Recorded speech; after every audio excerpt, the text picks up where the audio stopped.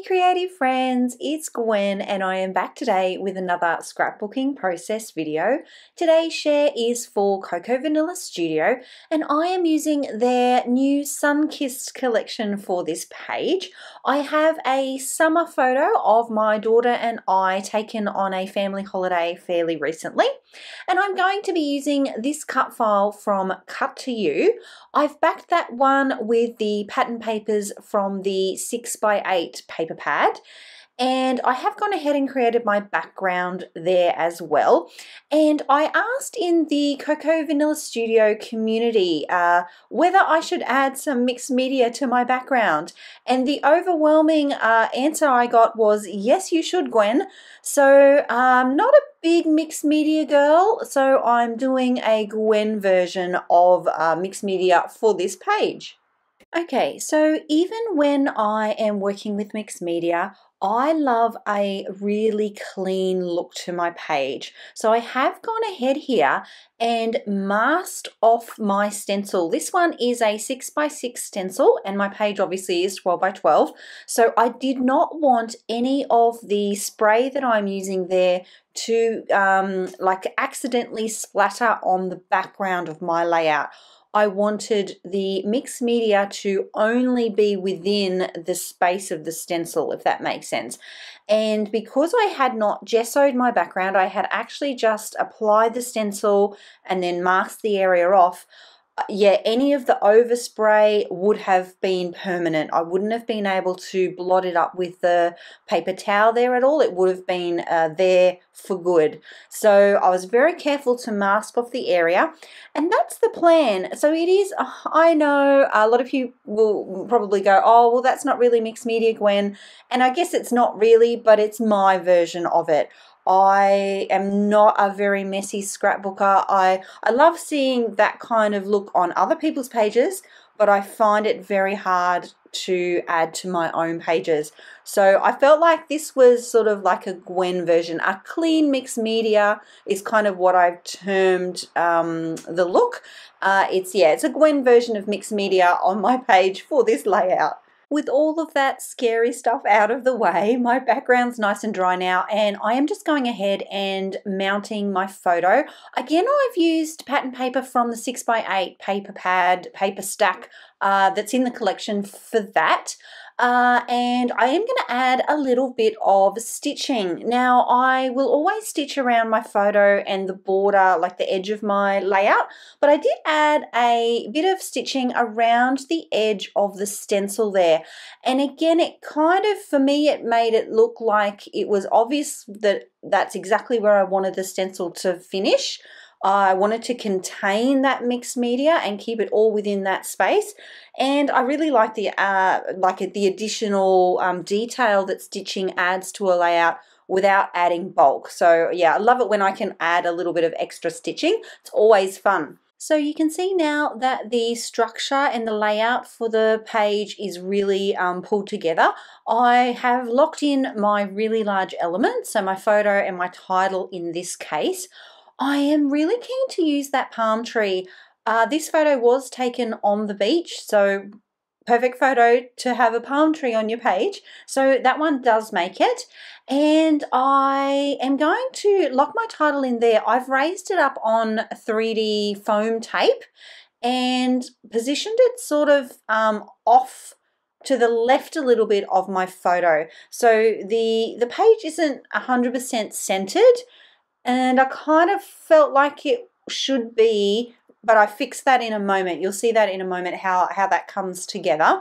So my title is going to go right there. I have used the Nouveau Deluxe adhesive to lock that into position.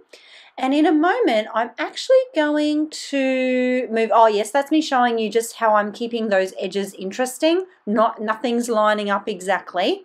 I am going to move the palm tree here in a second, and it is going to end up here on the right. And the only reason I did that really was because I felt that once I added the title there, it was very left heavy and it didn't seem centered. So what I'm going to do to balance all of that out is build my embellishment cluster here on the right. This is the part of the scrapbooking process that I enjoy the most. I love pulling out all of the bits and pieces in a collection and mixing and matching elements and creating those clusters and yeah, adding those finishing touches to the page. So the palm tree there, the little drink, the rainbow, the clouds, they are all from the embellishment pack. I do end up removing the rainbow. I was just a bit concerned that it was covering up too much of my mixed media because I had promised the girls in the community group that I was going to add it. I obviously didn't want to then go ahead and add it and then cover it all up. So I thought I would save that rainbow for another page. I have also added in some elements from the puffy sticker sheet. There's some really cute little icons in that pack, so check that one out for sure. It's really, really sweet.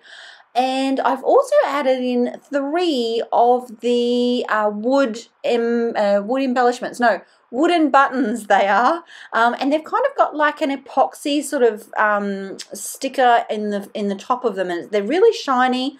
They're a really lovely height. I actually add them to my page without the foam, so they do come on a foam pad. I just remove that foam pad and add them to my page just as a wooden button, and I find that that for me is a really nice height, not too high, and yeah, just adds that perfect amount of dimension and interest to my page. And I am working on essentially 3 areas of embellishment, so 3 embellishment clusters. So the first one is the top right hand side of the layout where you see the clouds and the rainbow there and the sun.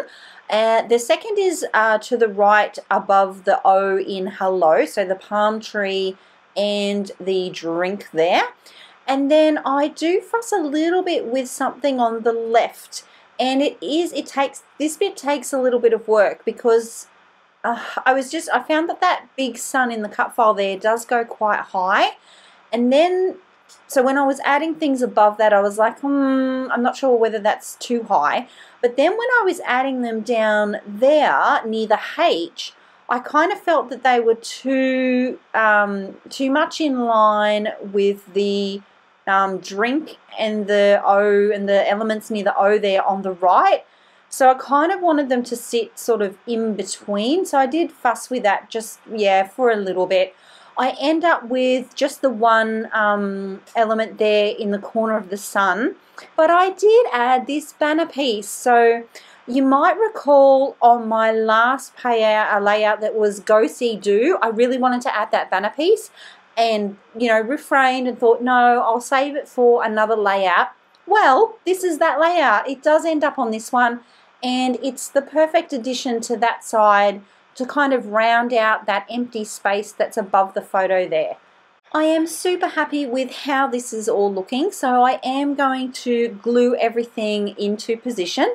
I do also add in just a couple of the die cut hearts, just to kind of add a little bit of a smaller detail, and I feel like that really just finishes off the page really nicely. I hope you enjoyed this one, my creative friends. If you like the way that I scrapbook or the way that I chat about the way that I scrapbook, I would love it if you would give this video a thumbs up, and I will see you all in the next video. Until then, bye!